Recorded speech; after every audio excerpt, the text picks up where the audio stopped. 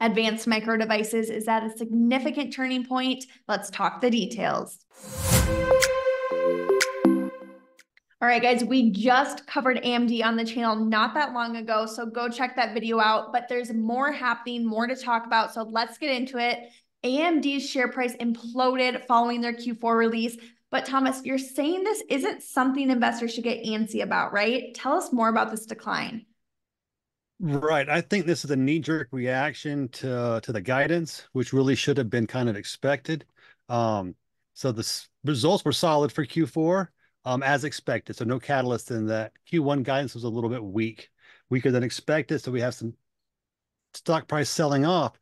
But within the results, what I see is a bifurcated market that's going to come into alignment later on this year. On the one hand, we've got AI and cloud driving results, driving growth. On the other hand, we've got, what was it? It was the gaming and the embedded markets were both down. So those two markets are supposed to return to growth by the second half of the year. When those two forces come into alignment, I see growth really accelerating and outperforming even what are already pretty robust expectations for the second half. Thomas, Yeah, Lisa.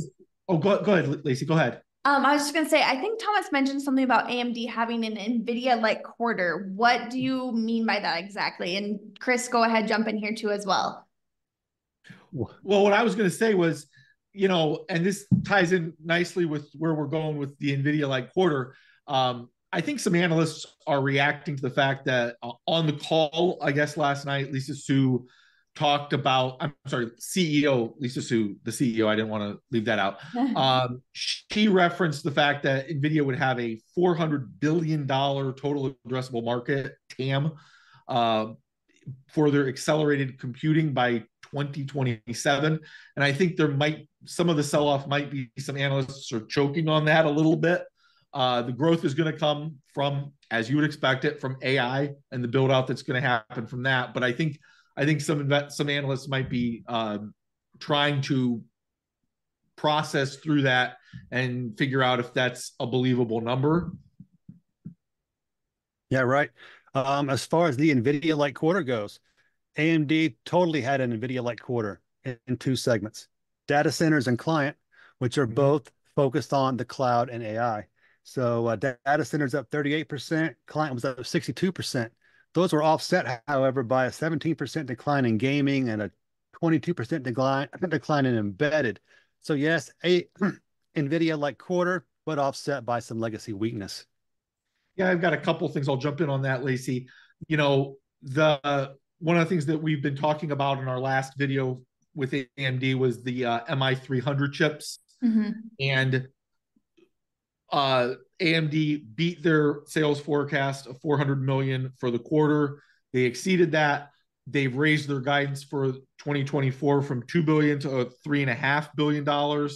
And I just heard Lisa Su talk on CNBC this morning. And after she got done, the analysts were saying the $3.5 billion is probably conservatively low. Well, right. And she was asked about the gaming question, because I think that's a really good point you brought up, Thomas. She's viewing it more as a cyclical thing. She's tying it back to supply and demand, and she said this is kind of a normal thing that they're going through right now. She does expect some weakness in the first half because of some oversupply, but she figures that's going to normalize and there will be growth in the second half of the year. Okay, let's talk about some more of the good news here, the margins. AMD's margin expansion, both on a GAAP and adjusted basis, is something worth noting. What are the details here?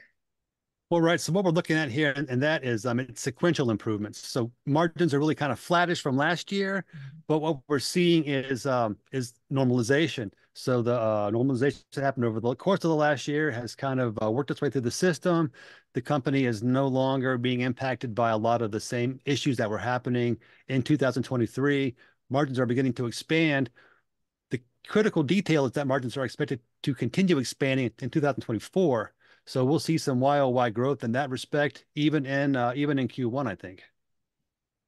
All right, so what are the key factors or catalysts here that investors need to be monitoring in the coming months to maybe assess the accuracy of these growth projections and the overall health of AMD as a stock investment? Well, you're going to want to watch results from the other cloud companies, NVIDIA, but also Microsoft and Oracle, people like that, to see what kind of demand that they're having. The results from Microsoft suggest that demand for AI chips is huge, robust. Microsoft is accelerating its guidance. So I see that impacting AMD. As long as this story continues to unfold in this manner, I believe what Chris said is right. The 3.6 billion target for MI300 sales is probably very, very low.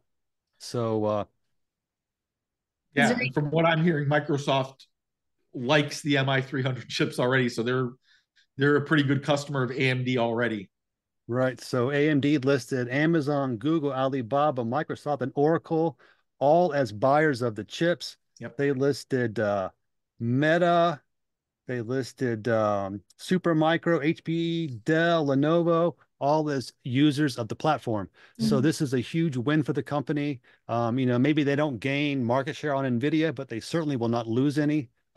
Sales should be real strong this year. Mm-hmm. All right, well, there you have it. A closer look at AMD's recent performance, growth prospects, and what is driving the market today. We'll be right back here at MarketBeat to keep you up to date on the latest news so that you can make smart investment decisions. Thanks, everyone, for joining us today. We'll see you in the next one.